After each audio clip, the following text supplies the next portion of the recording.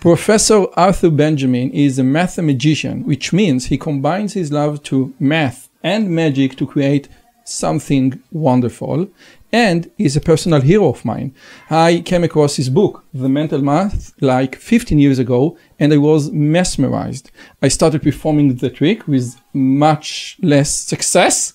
Nevertheless, to this day, I teach my kids the very same methods in this great book, Mental Math. So, Arthur, thank you so much for coming. How are you today? My pleasure. It's great to be here. You are actually in Israel, in the studio. It's not a Zoom recording. I know, right. That's very exciting for me. Okay. Now, you're actually a mathematician because in your trip to Israel, you had a seminar in the math department in the Technion. Yes. And a show plus lecture to the Israeli Society of Magicians. Yes. Now, unfortunately, I couldn't attend neither of them. Therefore, you are here. But which was more fun?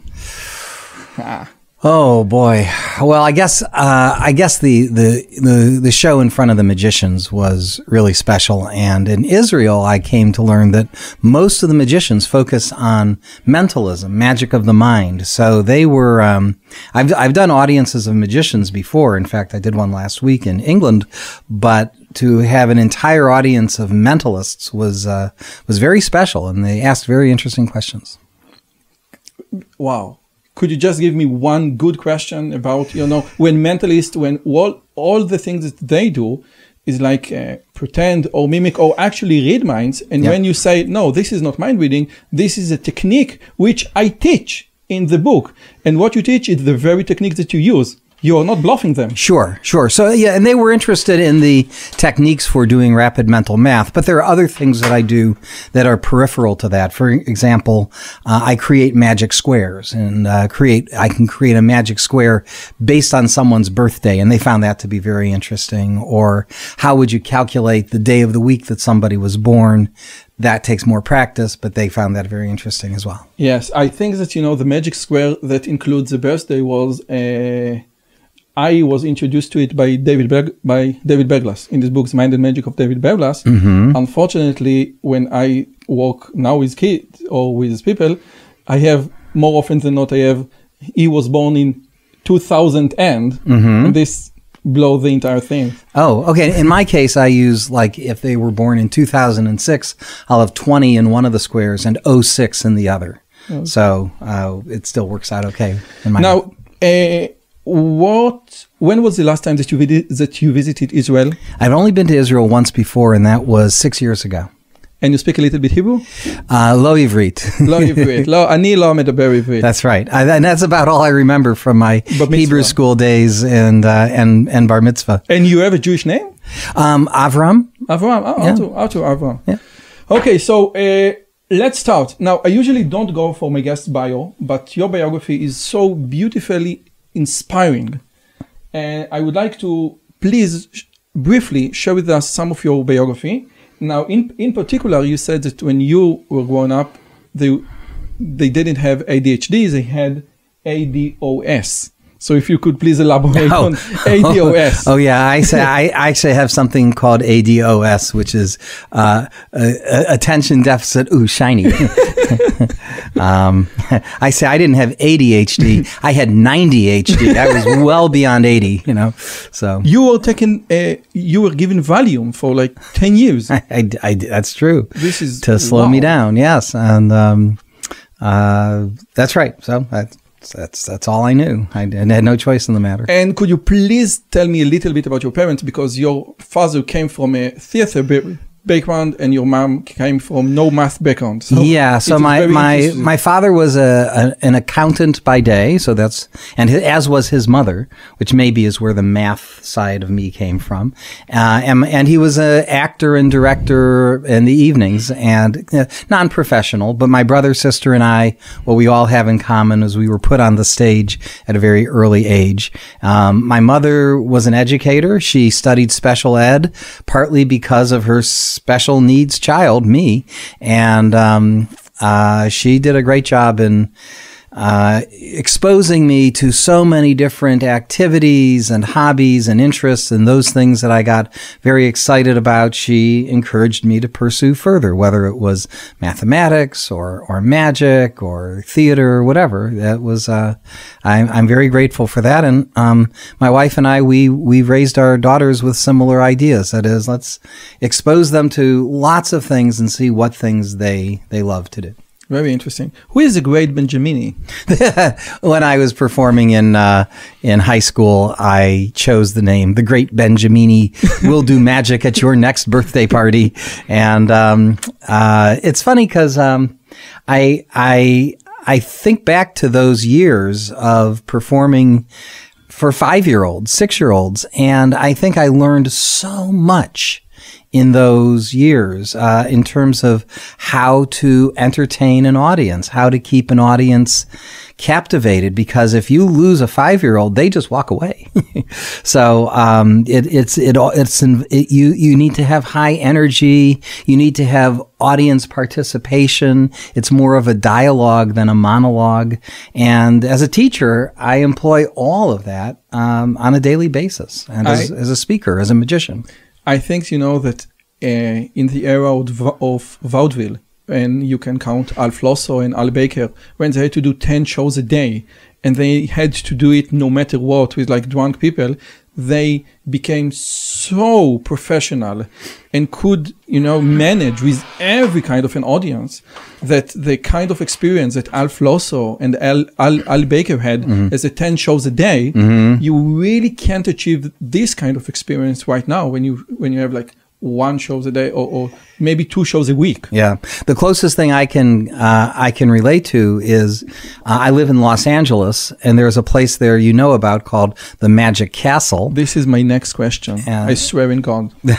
This is my next question. You say the Magic Castle. Yes. I came prepared. Well, that's it. We see we're in sync. We think alike. Great minds. Mentalism is real. That's right. Israel in Israel. Right. So, but at the Magic Castle, you perform 3 shows a night, 7 nights, straight nights.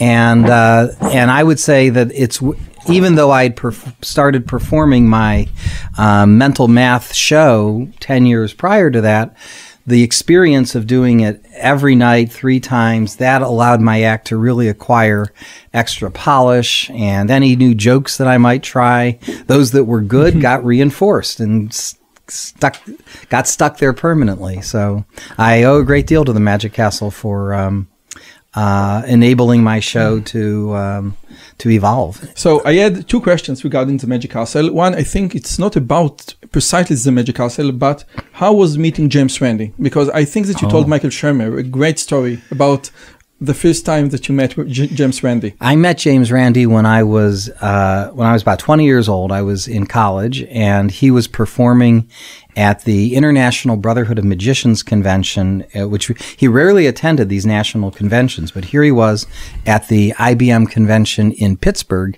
and I was a student at Carnegie Mellon University in Pittsburgh. And anyway, people were saying that I was just starting to get some attention for the mental math that I was doing. And people were saying, oh, you got to show this to Randy. You got to show this to Randy. And I was very nervous because Randy, it was, you know, he was gone.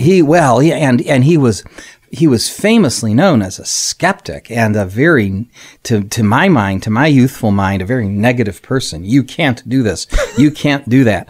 And so people were saying, oh, you have to show Randy what you can do. So a meeting is arranged, and I'm showing him some of my fast math, and Randy looks at me very quizzically. You know. Quizzically is a good word. So, is this? And he asks me some questions. He's trying to figure out if I'm real or not. You know, it seemed real, but, you know, people are good at faking things. And he asked me what was some combination of logic and magic puzzles, reasoning that if I really could do this, I probably had to be pretty smart. And if I could answer those logic questions, he'd be more willing to believe that I really had the mind that he could gave do you it. an IQ test. Sort of a magician's IQ test, if you will. And I passed it, apparently. And then I started, showing him, but look, all you have to do is you take this and you multiply by that and you add this. And the way Randy tells it, he's like, enough, I believe you. And then he got very excited because he said, can I introduce you to, the editor of Omni magazine, and I think there's a television show that I'll be doing, and he got very excited because he liked the idea of promoting me as somebody who can do impressive things with their mind without having to claim supernatural mumbo jumbo. So, in other words, even though he had a reputation of you can't, he wanted to say, here's someone who can, and he's just doing mathematics. So I don't think without Randy's influence I would be performing like I am today. He was a very important influence in my career. God bless his memory. And yes. You told me that you didn't tell me. You told Michael Shemer that in your garage you have a picture of you with James Randi and Uri Geller together. I may have the only picture. It's got the three of us. It was for a television show he was doing in 1989. It was called Exploring Psychic Powers Live, with James Randi and Uri Geller. Oh my gosh. And so half of the performers were sort of psychic types and half of them were people with real skills, and they would talk. Anyway, both of them were very friendly, at least to me. And so at one point I just said, hey guys, can I get a photo with the two of you? And I guess I caught them both very much off guard, because before they would go, here we were, the three of us together, and they got like my wife just did. Yes, and I was like, and so yes, I have a photo of the three of us together. But I think Randy, I haven't shared it around too much. I think Randy wasn't very happy with being sort of put on the spot that way. Okay, now the last question as a magician, how was performing in front of the professor, Di Vernon, which was like the most influential magician in the 20th century? When I auditioned to perform at the Magic Castle, I had met Bill Larson at at a magician's convention prior to that, but he said, I should come on. We'd love to have you there. 21, when you became 21. When you turn 21. Well, so as it turns out, I was more like 28, 29. I was a new professor at Harvey Mudd College in Claremont, California, about 50 miles from the Magic Castle. So, I'd gone to the castle a couple times as a guest, and I said, okay, I'm going to audition. And it was on a Friday afternoon, and as luck would have it, Ricky Jay was having lunch there, and he's like, why are they making you audition? You should just be able to walk. Look, he tells his lunch guest, come on, let's watch this guy. And Di Vernon is in the audience too, and he must be, 95 years old or something. And I just remembered it was a lot of fun. The audition, it got a standing ovation. The Di Vernon said, "This is the best thing I've ever seen," and some guy said, "You should write that down. You should make that part here."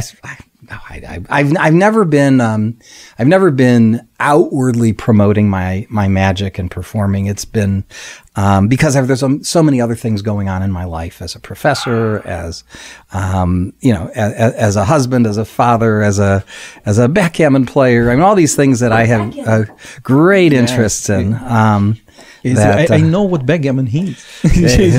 so yeah. Anyway, so it's been a great experience, and I really credit magic for a lot of my And I think success. that some of the reason that you got so great reviews. Oh, לחיים.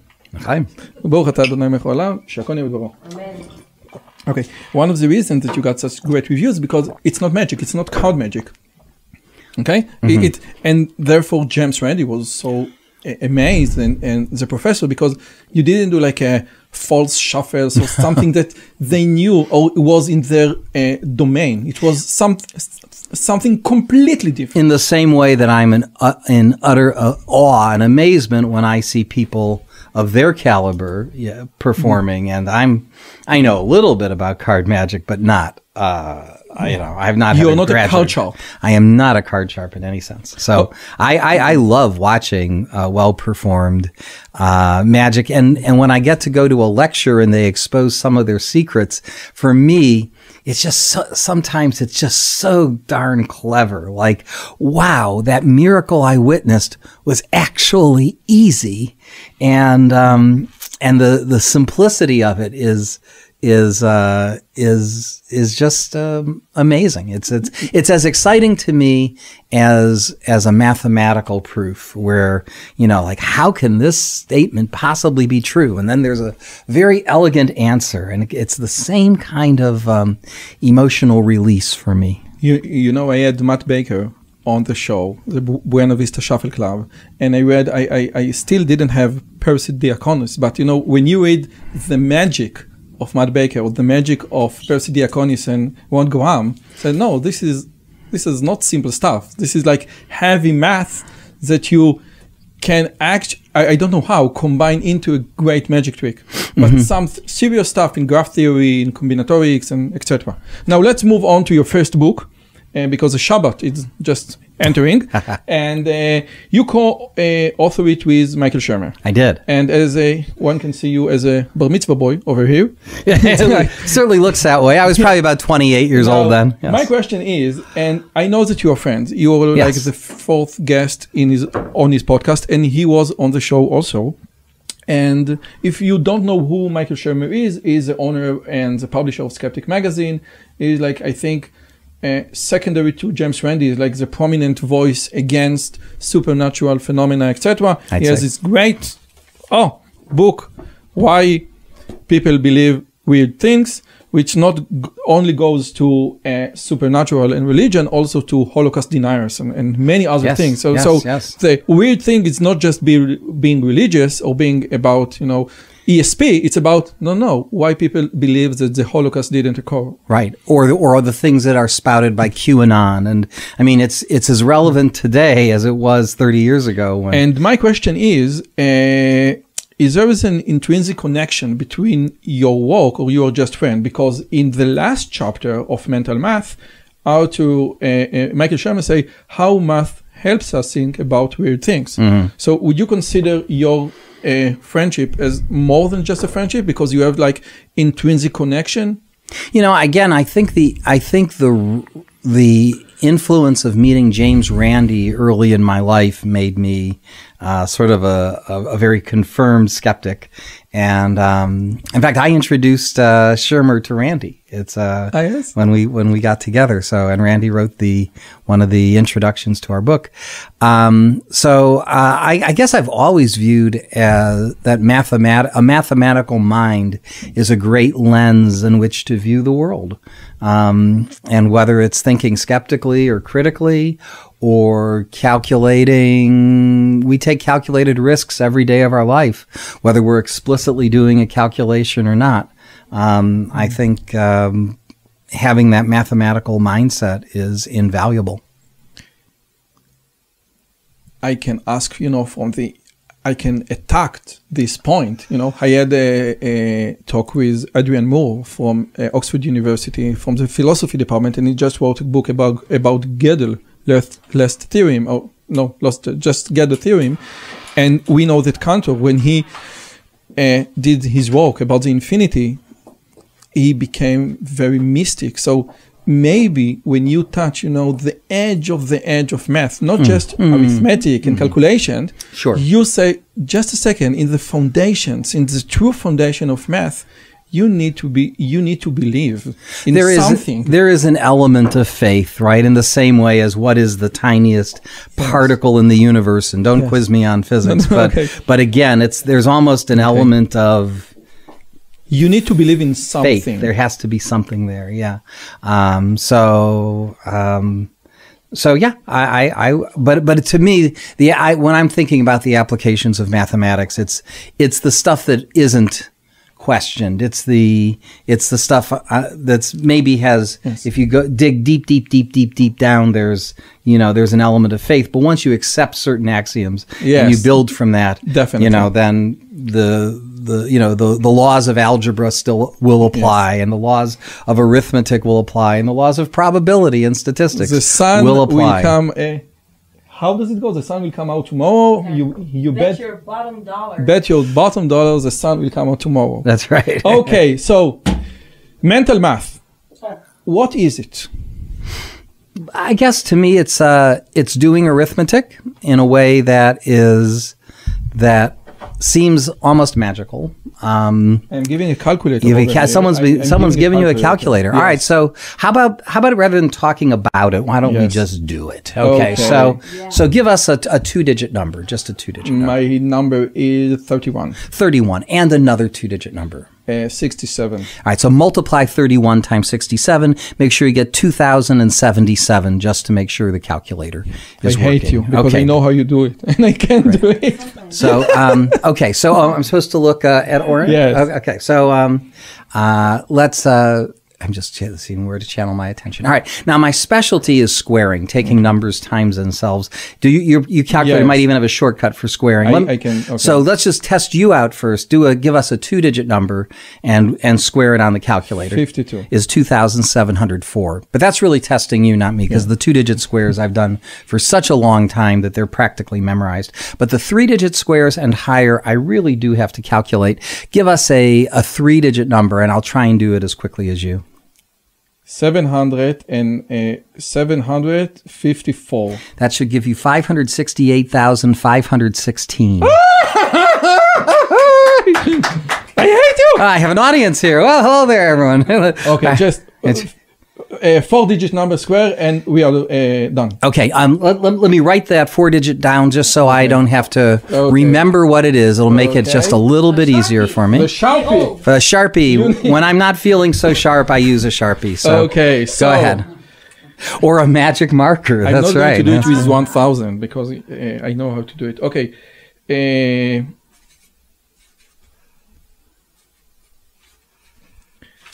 8,372. Okay, this will take me a little bit of time.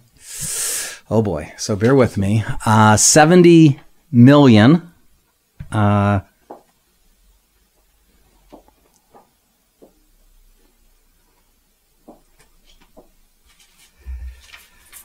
you.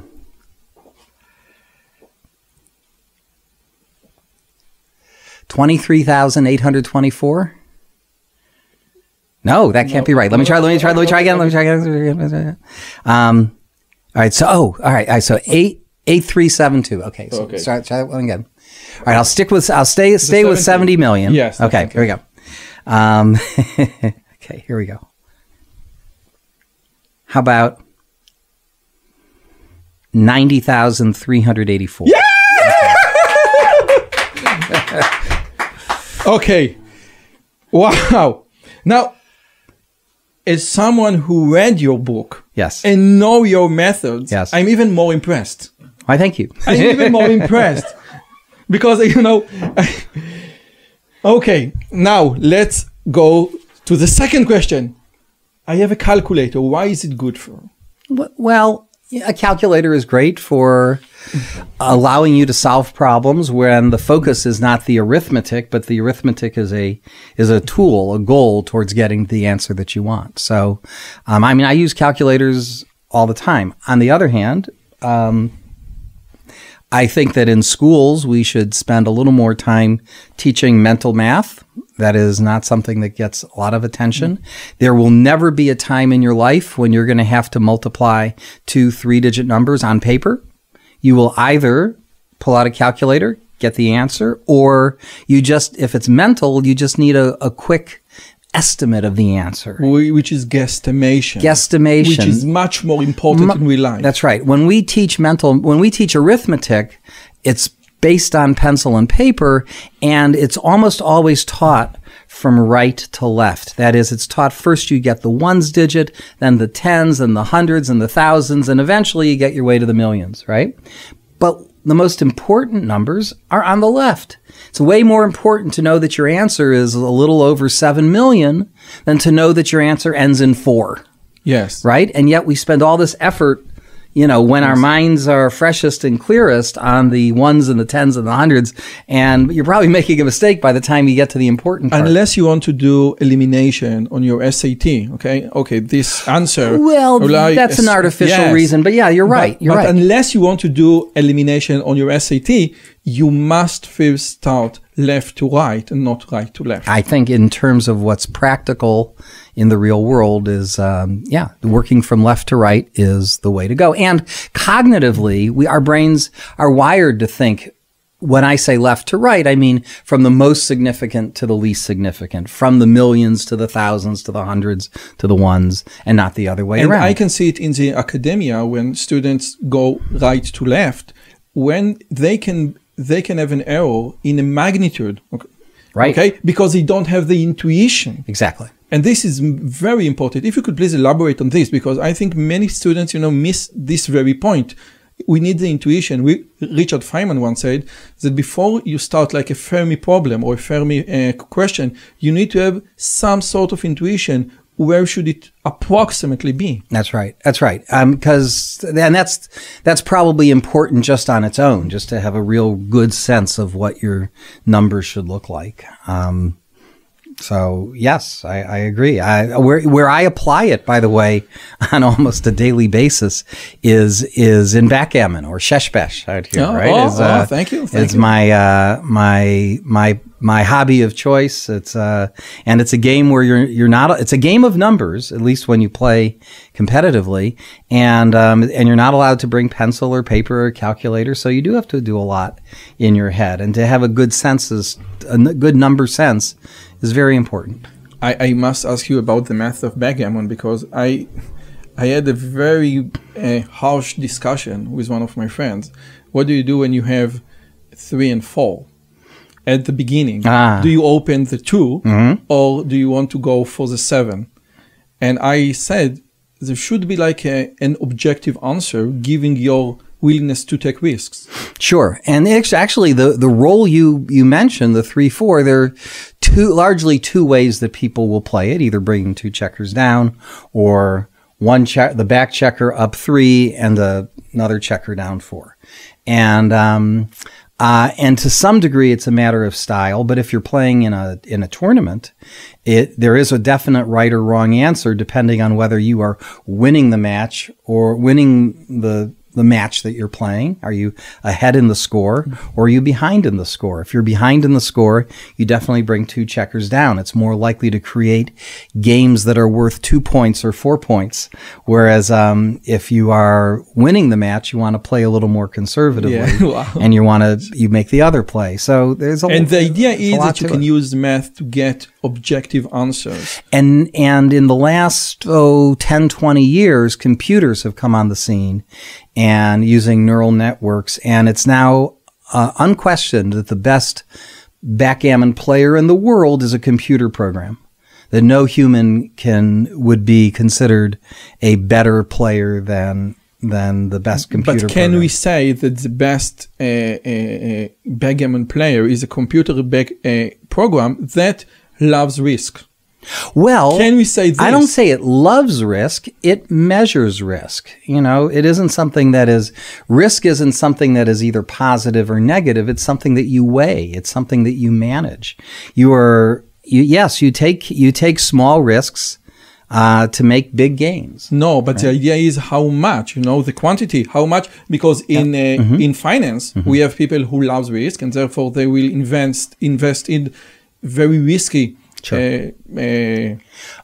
Right. Okay. Right. So what can we say about this computer program that play chess, that plays backgammon? What can we say about its character? About its personality? I would say it's a little different than the personality that the top players were using in the past. I think in the past, players were played a very pure game, that the way to win was to build a blockade in front of your opponent and to do something committal like attack your opponent when they're on their ace point at the very beginning was considered a beginner's idea. But the computer, when saying, oh, well, if the rolls tell me I should be hitting on the ace point, I hit on the ace point. It's just saying there is more than one way to win this game. You don't have to only win by a blockade. Sometimes it's a race. Sometimes it's an attacking game or a blitzing game. This is interesting because I had a talk with a chess expert. He specialized in machine learning's algorithms that play chess. And he said, when computer plays chess, it's unaesthetical. It's not beautiful to see.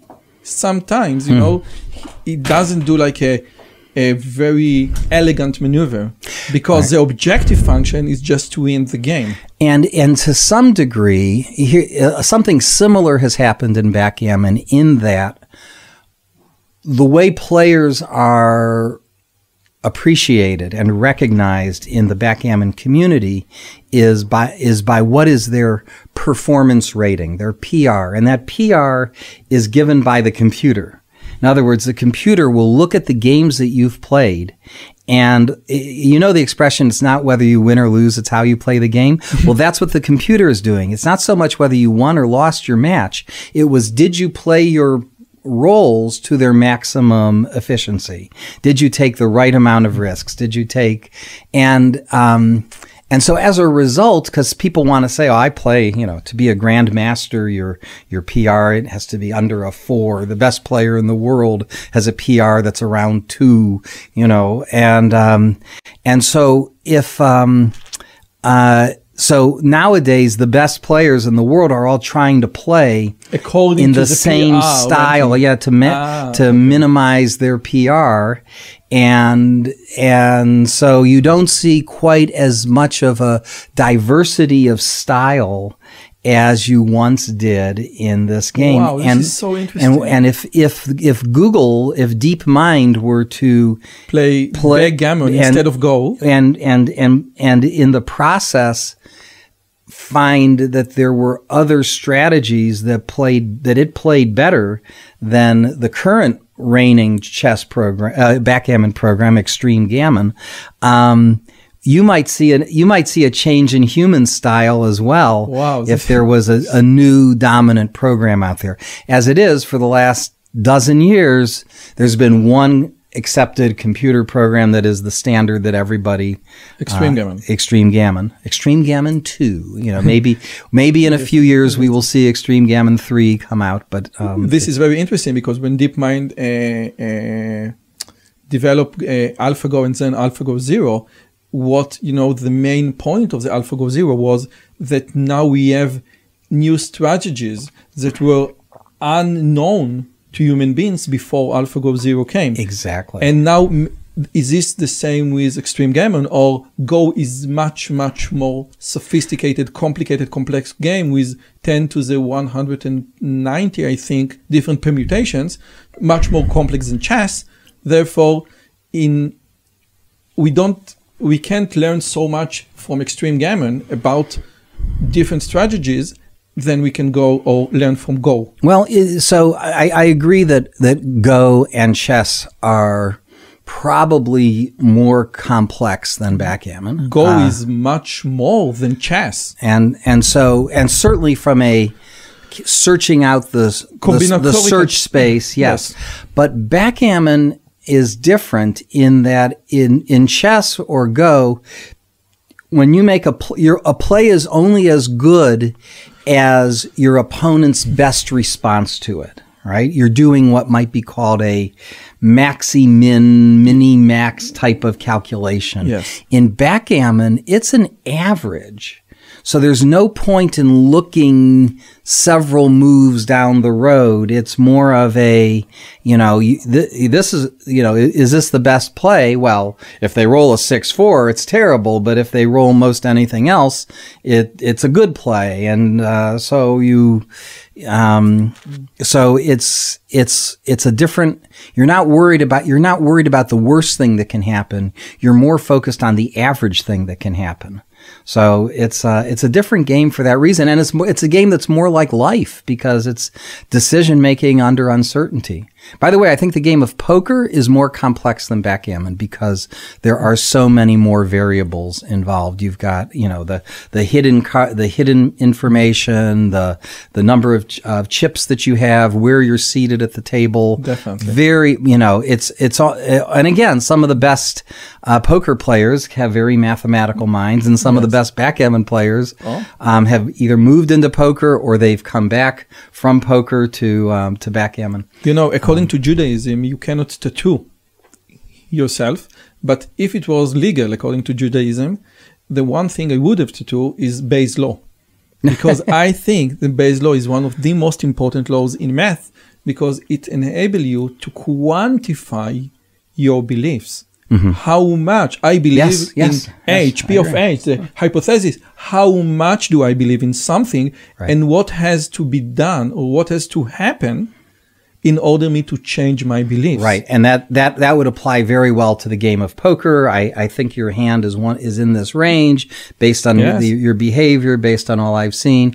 I think that Michael Shermer and Christopher Hitchens, the very same in this very point.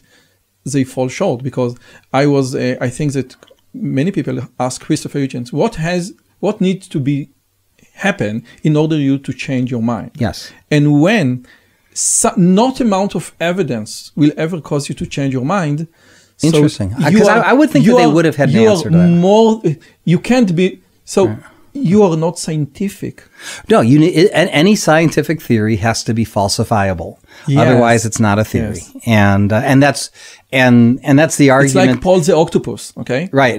It's Paul the octopus, who predicted all the matches, I think, in the World Cup, like 10 years ago. When I teach Bayes' law, I ask my students, what do you think more acceptable? That it was just pure luck, and I think it was 7 games, so it's 2 to the 7, 1 divided to 1 to 8, okay?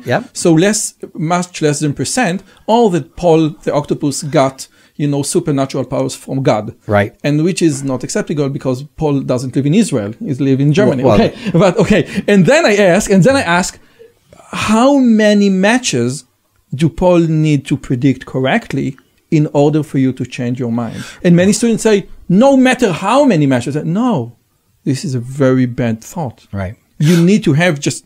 The question has to be, let's say Paul gets 20 matches in a row. Now we're talking 1 in a million. Yes. My thought starts going to not so much the supernatural thing. It's not the supernatural, but either is this a trick? That is, are we not seeing Are we selling the games? Are we selling the games? Right. Or maybe even the octopus is at least being influenced to pick the winner to pick, now more knowledgeably. Okay, Argentina is playing Saudi Arabia, maybe the octopus is going to maybe according to the flag, but I think that this is a very interesting point. When you say, okay, I'm skeptic, and I think that this is my problem with many skeptics. I'm skeptic myself, okay? Mm-hmm. And I think I consider myself a religious skeptic Jew. Yeah. Nevertheless, no. But you do have to have a threshold, at which point where you say, I now have to, I remember a backgammon player who said, those people who you've been playing with, they've been cheating, and I can even show you how. He said, here's how. They were using these things called baffle boxes, and you would throw the dice in a box, and the number would come out. Now these boxes were made in a very simple way, very old baffle boxes, and they say, here's how so and so rolls double fives, and he took his hands and he threw them through the baffle box, and out came a double five, and the player who watched that said, do that again. you know, because, okay, just like that. Double fives. He says, do it again. Double fives. And at that point, he says, I think I'm convinced. Because if you just claim that you would roll double fives 3 times in a row, and you claim before you roll double five, and if someone just does it once, well, that's 1 in 36. You know, that can happen. But to do it 3 times in a row, that's 1 in 36 cubed. That's what 1 in 46,656. Oh, thank you. Thank you. Yes, you know, you're going to say, all right, now I'm really starting to believe you have something, because this is so. But that's what it took. It took 3 times in a row before this very strong backgammon player started believing, okay, I think we have to change our procedures here, because clearly they are beatable. And again, it's all about the priori beliefs, because my priori probability that God spoke with Paul is extremely low. Therefore, I need a very big evidence. Yeah, that's right. Therefore, I mean, even Michael Shermer would say, or Carl Sagan, improbable, extraordinary claims requires extraordinary evidence. Right. Okay, now let's move on. Let's move on to, we had right versus left versus right, the importance of guesstimation.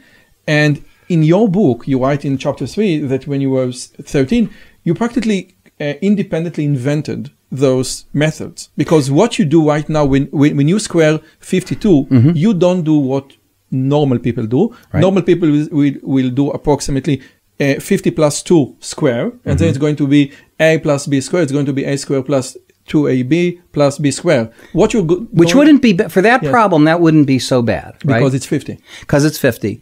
But you're doing something completely else. You're doing 50 times 54 plus 2 square. That's it. And even from the sound of it, mine required really 2 steps, the last of which was add 4, and instead of 3 steps, right? So 50 times 54 plus 4 is easier than 50 squared plus 2 times 50 times 2. And when you are doing 126, for example, what you are doing is 100 times 152, which you can do because it's 15,200 plus 26 squared, which if you know is 676. Now it's 15,876. And if you do 1,132, it's going to be 1,200. No. You're going to go all the way down to 1,000. Yes.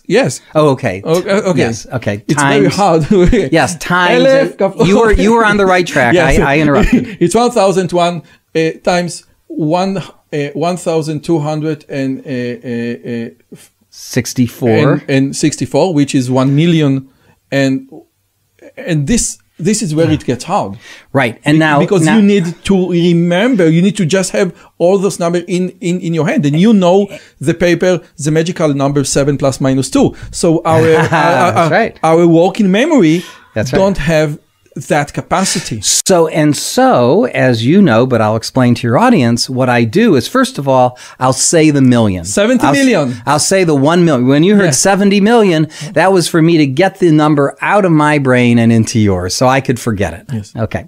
So in the problem you just said, where you'd have 1,000 times 1,264. I need to do it in English now, because you are here. I say 1 million. And you're not speaking Hebrew. And the 1 million gets stead. And then I have to hold the 264 while I do a separate calculation. Now, I use a phonetic code that I learned from a magic book that I read in high school. Harry Lorraine's book. Now, that code, I want to make sure is credited correctly, goes back centuries. It was called the major system. It was the English version of it was created in the 1800s. I don't know. No, 1 is a T or D, 2 is an N, 3 is an M, 4 is an R. We have our version. And so by doing it this way, you can turn numbers into words. So if you did 1264 and you say the 1 million, the 264, you have an N sound and then the CH or J sound and the R sound, and I would make a word like nature.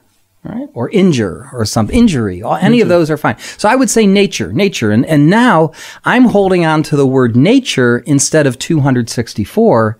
And that's especially especially when I'm working with other numbers, nature is going to stand out like a sore thumb. 264 might turn into 624 or something. But nature, and now I can focus on squaring 132. By the way, as a guy who practiced those very methods, just get the word nature out of 264. Once you have the letters, it's not such an easy task because you need to go over, okay, which word does all this? Well, I guess that to me is that's something that with a very basic amount of practice, in the same way that typing on a keyboard, there was a time when it was a deliberate, where is the A, the S, the D, but the F. How did you came up with those great methods?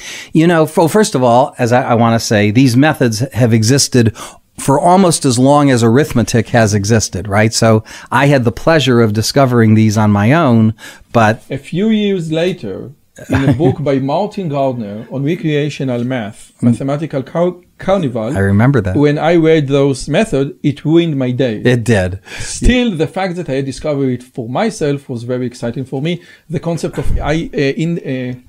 independent inventions. Sure. And but how did you come up with those methods? I'll tell you this. I'll tell you the story. I remember because you never told the story. I read and listened to all of your really. Okay. Well, I'm going to tell it. All your Spotify interviews. It may sound familiar when I start it, but here it goes. I know my wife Dina has heard it before, so I remember. I was like 13 years old, and I was on a bus going into the city of Cleveland, Ohio, where my father worked. And like many a 13-year-old, I started thinking about numbers that added up to 20. And I said, I wonder if you had two numbers that added up to 20, how large could the product be? What two numbers that add up to 20 have the largest product? And I was just thinking, I said, probably in the middle, 10 and 10. It's 100. Is 100. I said, let's try 9 and 11. 9 times 11 was 99. That was almost 100, but it was shy by 1. Oh, okay. Then I did 8 times 12 was 96, which was almost 100, but it was shy by 4.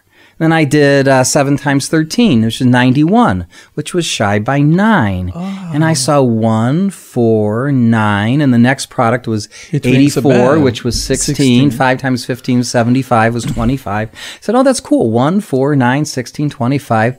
Perfect I can see squares. the patterns. I see a pattern. Let's try. Now, how do you know if a pattern's going to work? Well, try another example. If it doesn't work, well, you just got lucky. If it does, you need to believe in induction. Yeah, well, this is called inductive logic. So then I said, let's try numbers that add up to 26. So I start in the middle. 13 times 13 is 169.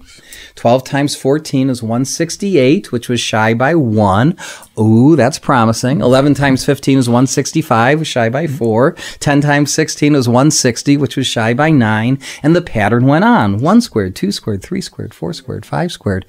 And then I had what might have been one of the most creative ideas I've ever had in my life, which is unfortunate because we're talking almost 50 years ago. But nevertheless, I said, you could actually apply this pattern. Because let's say you wanted to calculate 13 times 13. Instead, do an easier problem. Do 10 times 16. Those numbers still add up to 26, but it's an easier multiplication. But it's shy by 3 squared. It's shy by 9, then you add. And that's exactly how it came out. Wow. And that was the pattern. I was taking algebra at the time. I was in 8th grade, and so in theory, I could have proved it by algebra, but I just, to me, it was more of a pattern. And I was like, wow, this works. And then one day, actually in the algebra class, a few months later, the teacher left an answer on the board, and it was 108 squared as the answer to some algebra problem. And I blurted out, and that's 11,664. And she says, yes, how did you do that? And I said, I did 100 times 116 plus 8 squared. She never... No, but she knew. She was very smart. She was a very smart algebra teacher. And she recognized what was going on. And she said, and can you prove this? And I said, sure. And I pulled out pages and pages of examples. You know, it works for big numbers, small numbers, negative numbers, fractions. You know, the proof is a to square the number a, you do a minus d times a plus d squared. That's one line of algebra. Yes, because a square minus d square is a plus d minus a times a minus d. A minus d, okay. Yeah, that's exactly, yeah. So you used to see it written down. But so the algebra is very simple, but I had not approached it from the algebra. I approached it from the number pattern. And you have many other cool methods. For example, when you multiply something by 11, okay, 52 times 11, you add just 5 plus 2, 7, and you inject the 7 in the middle, 572. Sure. Or when you have 23 times 27, when the one's digit adds to 10, so it's 20 times 30 plus 21. Yep. And my question is, if those methods are so cool, are so intuitive, why I never came across them in school, and why it's not just Israel, you know, and because you perform all over the world, people have never heard about those methods. Well, some of them for sure. The public school system. You have to go through. Why? They have to discover it through Martin Gardner or through Number File or through Number File. Okay, wonderful.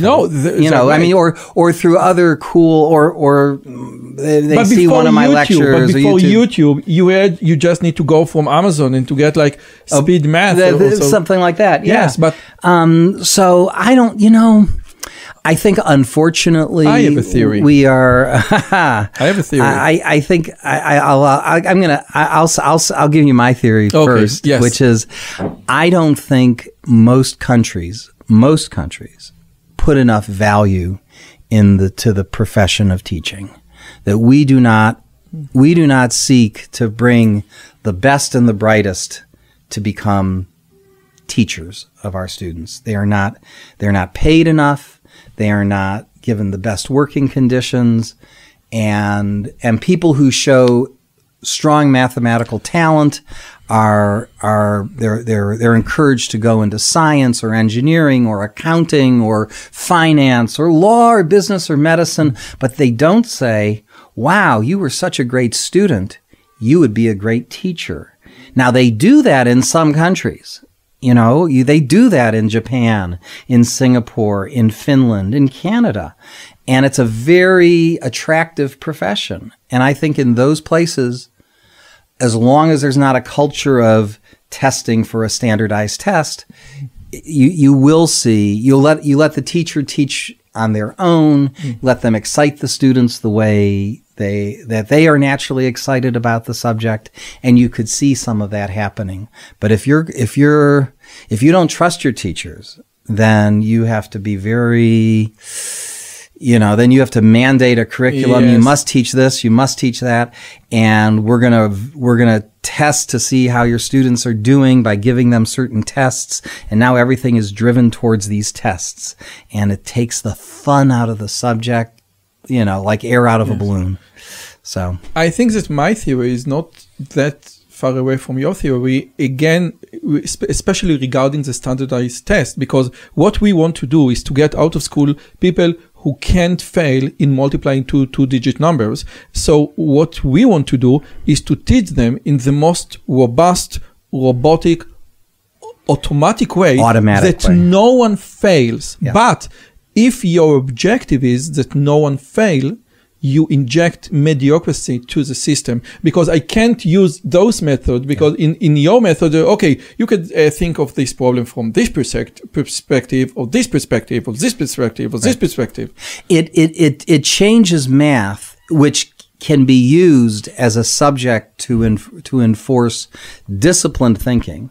Right, that's what we use it for, but you're missing out of an opportunity for math as a way to teach creative thinking. If I were teaching math at the elementary level, or even when I teach math at the college level, like I do, I often will say, find more than one way to solve this problem. right? And that's a life lesson. Sometimes there's a fast way. Sometimes there's a more laborious way. Sometimes there's a think outside the box way, and find more than one way. Find more than which one is the solution. Extreme opposite of what we are doing right now, because if you get the right answer, but you didn't do it according to the way they taught you, you are getting marked wrong. Yeah, marked wrong. And this is the extreme opposite. Only a good teacher will say, "Oh, I like your creative approach." If you're a little nervous and you say, "No, I don't know if that's going to work or not, but this is the way you have to do it," that's a prescription for mediocrity, as you say. And I had Danny Kahneman on the show, and he's a very famous cognitive psychologist. Yes. And he said that you can measure the amount of intellectual stress by just measuring the width of the pupil. And he said there is no more tedious, challenging task to ask a student, a Stanford graduate student, than to multiply two-digit numbers. And therefore, I think, that we concentrate on the multiplication table, but the multiplication table is just 1 by 1. And when I teach my kids, I want to just expand beyond the 1 by 1. I want to go, no, don't teach the multiplication table by up until 10, try up until 20, because then you break the 1-digit limit. What's your take on that? Well, first of all, I would say, sure, teach them the multiplication tables through 20, but don't make them memorize it. Now teach them a shortcut.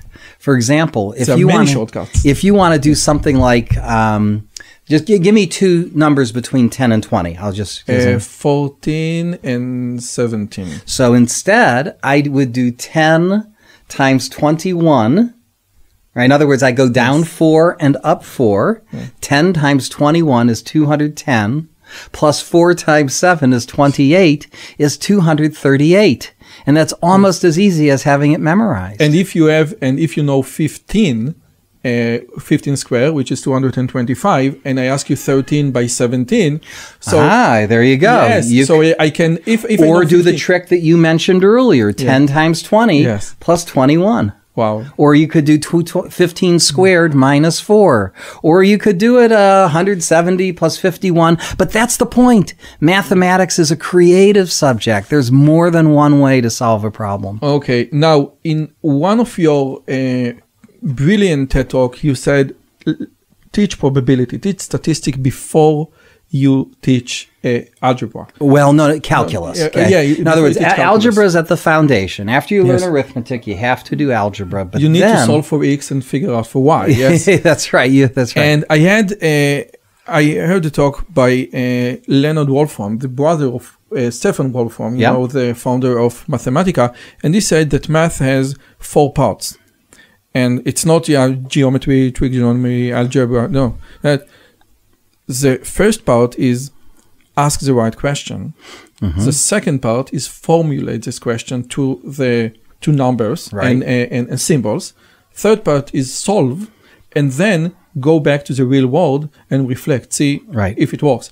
And what he said that in our schooling system, what we do is focusing on part 3 by hand. Exclusively, yes, by hand. I say, no, we know it. And math, it's, I have the book, I don't know where the book, History of Mathematics by David Burton. And when he says there, the meaning of the word mathematics, basically he's thinking about things in a straight manner. Thinking straight. And we are doing many opposite things. Sure. And my question is, why do we need to learn first probability and statistics? Well, I just think probability and statistics is the math that you encounter in your daily life. I mean, that is, you're always taking risks. You're always saying, is it worth driving 40 minutes to see this movie or not? Is this something I want to do? We put a cost on things.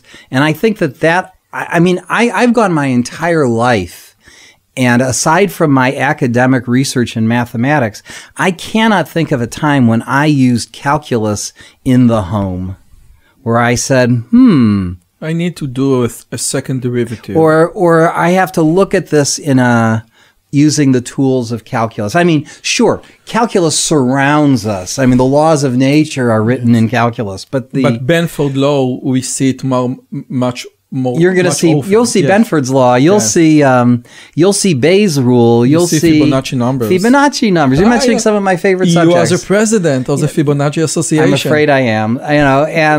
So these I came across this just today when I completed the research. What again? There is a Fibonacci Association, and you're the president. I am the president. So yes, I mean I could talk for hours about the wonders of Fibonacci numbers, and they don't appear in your life as much as people think they do. I mean, as much as I am a fan of the Fibonacci numbers, I'm also a little bit of a skeptic that they're not. People have said, "Oh, our galaxies is a spiral." No, we know that we have the golden ratio. Well, the golden ratio shows up often in nature, but not as often as everybody thinks. I mean, if you read books that say, the ratio from head to toe, belly button to toe, everything is 1.6. Anything in spitting distance within 1.6 is easily labeled as golden ratio. But I think that Benford law is much stronger. Benford's law is fascinating, and it does show up frequently. Yes. Anyway, so why should first of all, I think it's more probability and statistics. It's the mathematics of games and gambling, and that already there's a certain appeal to our students. They want to learn how to win more, right? And even understanding the mathematics of money and how it grows, and just how things change randomly. I think that's relevant. I think it's interesting, and gosh, these days it's so useful. I mean, one of the newest, most trendiest careers is data scientist. And if you want to be a data scientist, you want to have strong grounding in mathematics, in statistics, and computer science. If you're good at two of the three, you've got the professional world at your feet. I can tell you, I teach at Harvey Mudd College in Claremont, California, and we're putting out students, whether they're studying math or computer science or some mixture of the two. Yes, it's very important. And they're just, even in today's economy, they're doing great. I had David Spiegelhalter on the show. He was the president of the Society of Statistics in England, and he's like a professional of data science and how to transfer the old statistics to data science, because they usually speak in different jargons. Sure. That's right. So like a gambler might say, I'll give you 5-to-1 odds. Is a mathematician says, oh, you're saying the probability of winning is less than 1 in 6, not 1 in 5, 1 in 6, right? So we have a professional poker player in the room, and he knows how to translate from odds. There is a letter, I think that was written by Jacob Bernoulli, I think, to Laplace, and he said, I think 200 years ago, he said, we know to calculate the odds with cards, and we know to calculate the odds with dice, but it's much harder to move to calculate the odds of staying alive. Okay? When we teach statistics, when we teach probability, we do it with coin, we do it with dice, we do it with cards. But when I want to extrapolate, what is the odds that you will stay alive after 60? Well, these are continuous random variables. Yes. We have ways of modeling them. But what we're also not very good at is it's not simply a probability or not. It's like you're assigning values to things. Like, okay, if you were to win $1,000 tomorrow, how would you feel about that? Suppose that number instead were $10,000. Suppose you lost 10,000. Suppose it was $1 million. Suppose you died. I mean, these are majorly different risks, and sort of quantifying those risks. It's not, oftentimes in game playing, everything's very linear. Oh, this is twice as much as that. I would be twice as happy if this happened. If I win $20, I'm probably twice as happy as if I won $10. Sure. But, the graph doesn't go. It doesn't stay that way, right? So now, and those are hard. And I'm sure you've spoken with guests who've said that people are really bad at making decisions especially that involve and again, my field of expertise very is unlikely phenomenon. Yes. And my field of expertise is machine learning, and what we say in machine learning as a joke is that machine learning systems are extremely good in predicting the past. Because what you're saying when you're doing a machine learning algorithm is that the future will be sampled or drawn from the same distribution. Now, when you're classifying dogs from cats, you can pretty much assume that, the distribution of how dogs look like and how cats look like is going to change for the next 10 or 20 years. Right.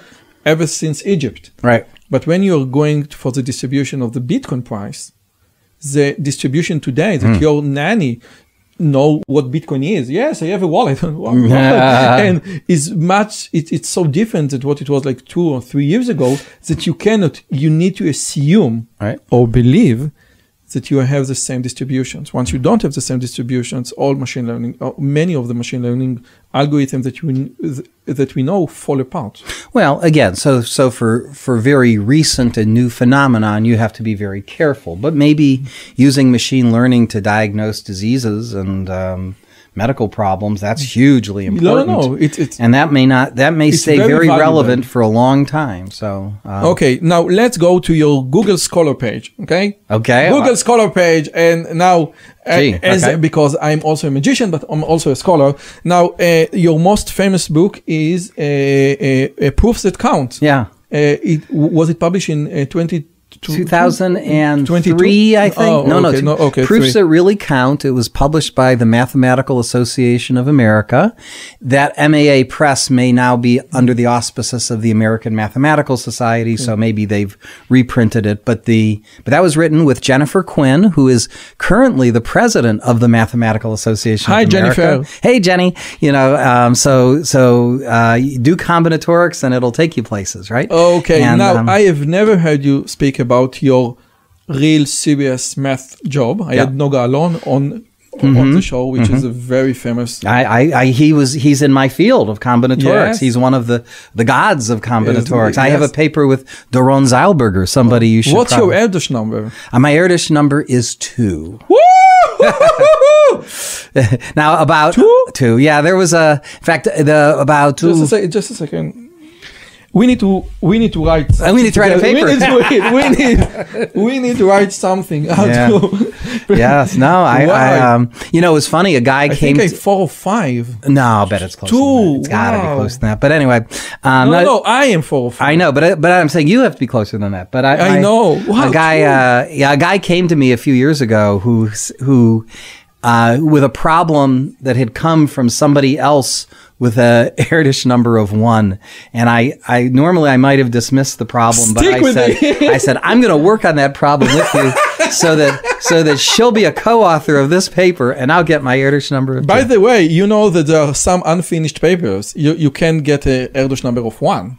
Because there are some unfinished papers. I've heard some. If you want, I've heard some mathematicians who've who recently got their Erdos number of 1. So what's your field of expertise? Combinatoric, because you have combinatoric creational math. But let's stick to combinatorics. Combinatorics, a special passion for Fibonacci numbers. A lot of the patterns that involve Fibonacci numbers can be understood by asking a counting question and answering it in 2 different ways. But I must ask you before you go any further, I thought as a layman, which is a great word for us, I thought as a layman that Fibonacci number sits under the realm or domain of number theory.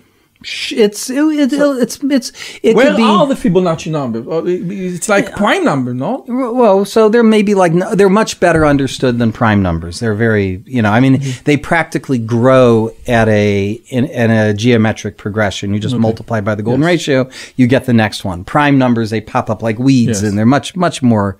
But there are some open questions like we know there are infinitely many prime numbers. We don't know if there are infinitely many prime Fibonacci numbers. That's still an open question, for example. Some primes are Fibonacci because they're in the sequence of 1, 1, 2, 3, 5, 8. Right. So 13. You see 3, 5, 13 is a prime, and the Fibonacci 89 is a prime, right? And by the way, they always occur they have to occur at prime locations. So in other words, if you what do you mean by prime locations? So the fifth, let's see, the fifth Fibonacci number is 5. Yes. And 5 is prime. All right, let's go on. So after that, we get the sixth Fibonacci number is 8, and it won't be prime because 6 isn't prime. The seventh Fibonacci number is 13. And 7 is prime, so 13 has a chance of being prime, and it is. You have a proof that have a proof that all Fibonacci needs to be in a prime location? Yeah, exactly. And the proof is pretty easy if you accept in that if m divides n, then the nth Fibonacci number will divide the nth Fibonacci number. So if you gave me just some random composite number like 99, yes, I can tell you that the 99th Fibonacci number will be divisible by the 9th Fibonacci number and the 11th Fibonacci number, and therefore it can't be prime. You see? Yeah. Because of that lemma, that's easy to prove. Yes. That if m divides n, then fm divides fn. But on the other hand, if you go, for example, to the 19th Fibonacci number, even though 19 is prime, the 19th Fibonacci number is composite. So we can't immediately say that there are even though there are infinitely many primes, there are not infinitely many prime Fibonacci numbers. Wow. All right. Now I'm going to give you something from my recent research that combines all of my interests. It combines combinatorics. It uses games and puzzles, and it's one I like to talk about that I haven't had a chance to talk about enough. And it's the game of bingo. Bingo, like in the church? Yes, like the church bingo. Bingo, amen. Right? Okay. Amen. So just a second, let me put on my yarmulke, and now. All right. Explain about bingo. Okay, so first of all, a bingo card has 5 letters, a B, I, N, G, and O. Okay. It's a 5x5 card, right? So there are 25 numbers on it. But the five numbers under the B are all between 1 and 15 in some order. Okay. And the 5 numbers under the I are between 16 and 30 in some order, right? So you can have a number like B1. You would not have a number like B75. That's not a... Okay. And so by the way, just a second, all bingos are just going up to 100? 100? 75 actually, 75, okay. Because the first column has 5 numbers out of the first 15. The column I is from the next 15. So we have 75 different balls. 75 bingo balls. And the objective is to fill to fill the entire board, or to just fill the a row or a column or a diagonal. It's a very strong game here in Israel. We do not have churches. Okay. We do not. So don't do bingo. So let's suppose that you were practicing for your upcoming bingo tournament. Not that I'm practicing. You know, you're playing the game a lot. I'm practicing for my next bingo tournament. This is great. Okay. Now, are you more likely to get 5 in a row horizontally or vertically? And your intuition. Just a second. Okay. I would say that if it is vertically, that it all need to come from the same small distribution, okay? And therefore, the intuition should be that the horizontal will be much more. But I have 5 different vertical, so might be the same? It is the same, right? In other words, you're just as likely to get these 5, get your bingo as those 5. There's nothing special about those 5 numbers as those 5 numbers. Okay, good. There you passed the first test. Now you are just like James Randi. That's right. So now you go to this bingo tournament, and there are 100 people there, and they each have purchased multiple bingo cards. So maybe there's like 1,000 cards being played right now. Okay. And I say to you, before our first game, I say, what do you think? Do you think the winning bingo will be horizontal or vertical?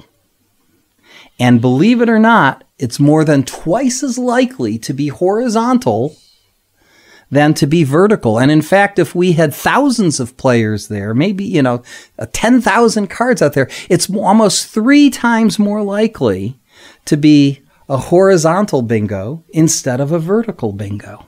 So even though you yourself playing individually, it's 50-50, whether it's horizontal or vertical, the winning card the distribution is much more likely to be horizontal.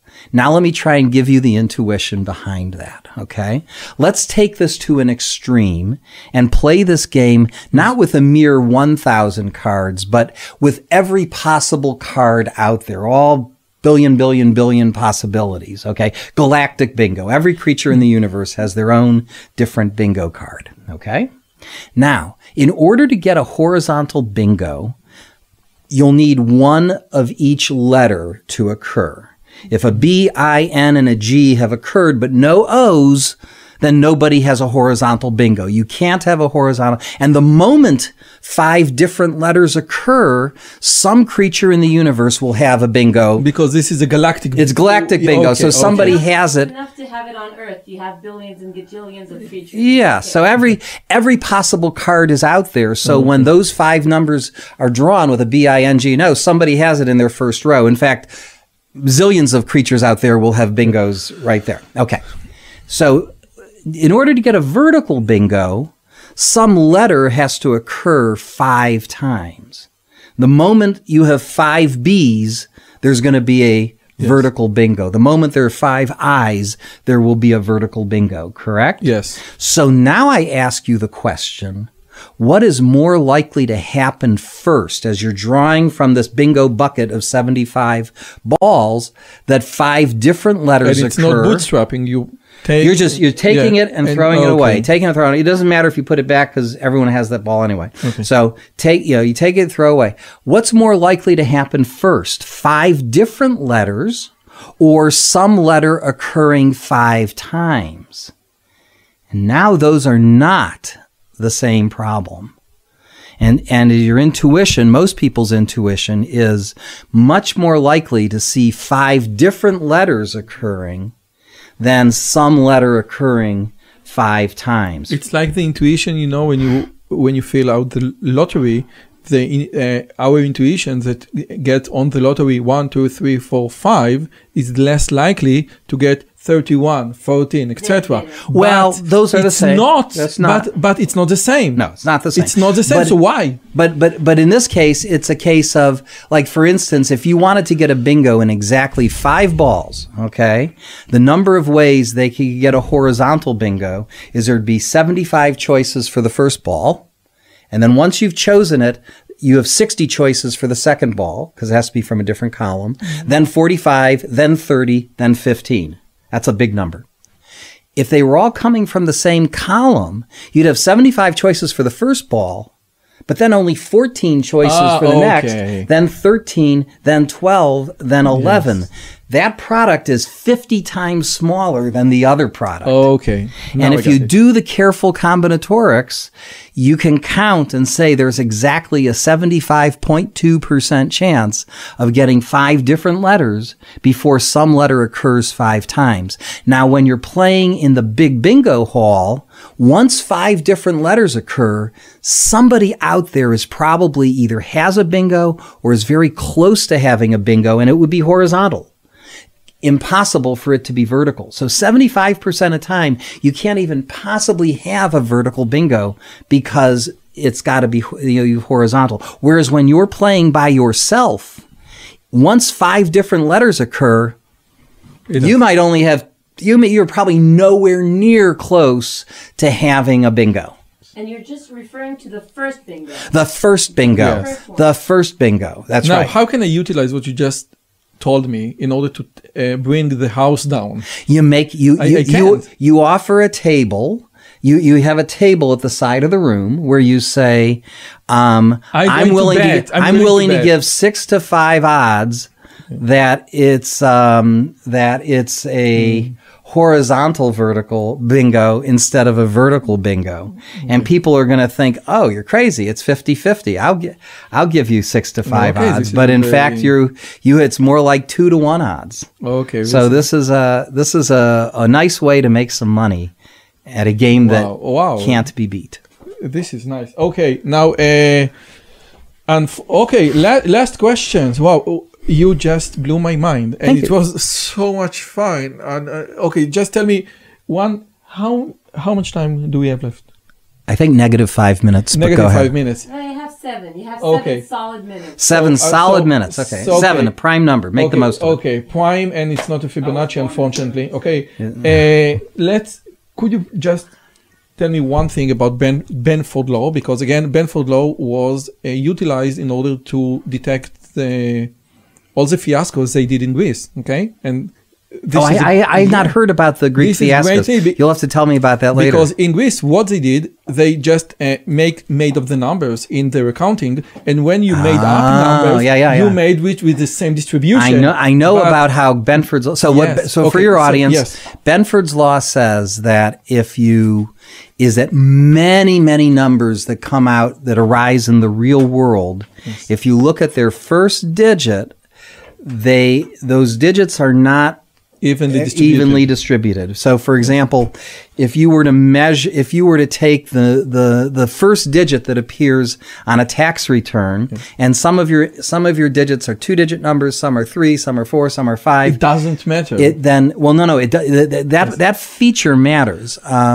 Then about 30% of the numbers should be 1.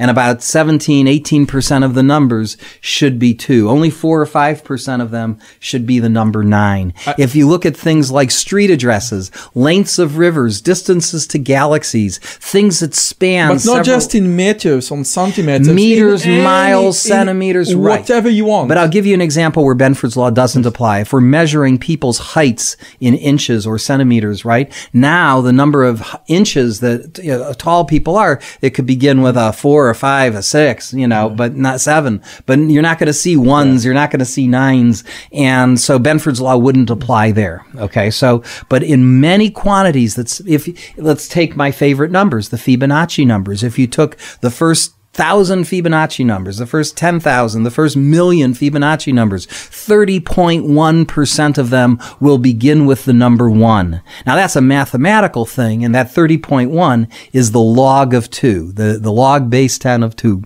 And 47.7% of them will begin with a 1 or a 2, and that's 47.7 that's the log of 3, and so on. So the log function gets used. Anyway, so this shows up in it's easy to prove when it shows up in mathematical phenomenon, like the first 10,000 Fibonacci numbers, or the 10,000 powers of 2 or powers of pi. But it's also surprising that it shows up in things like street addresses. If you ask your audience, how many people have a street address that begins with 1, 2, or 3, it's about 3 times as likely as those who have a street address that begins with 7, 8, or 9. And if your predisposition was to believe they should all be about random, and if you ask them about the last digit of their street address, it would be random. 0 to 9 occur about equally often. And you have an intuition, because I once heard an intuition about Benford law. It goes like this. Let's say that I have a 10% increase, and in the first year I earned 100 shekels, or $100. So next year it's 110, 121, 100, all the way. When I get to 900, after 10% increase, it's going to be 920, 990, and the other year it's going to be 1,000.